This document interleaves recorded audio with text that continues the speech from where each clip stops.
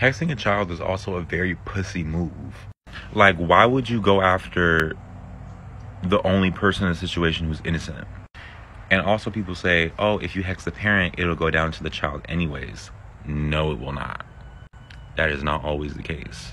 If anything, that should make you fucking second guess what you're doing. Because now you have a bunch of innocents involved.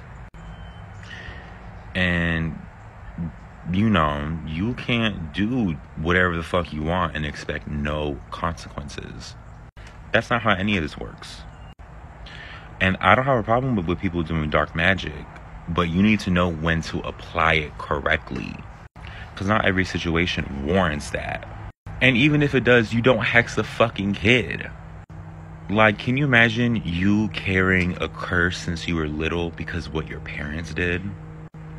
And it has absolutely nothing to do with you. You were used as collateral damage. I could never do that. I refuse to do some shit to somebody who does not deserve it. Anybody who tells you otherwise or says they've done it, please look at how their life is. Look at what's going on in their life and really tell me if that's a good decision.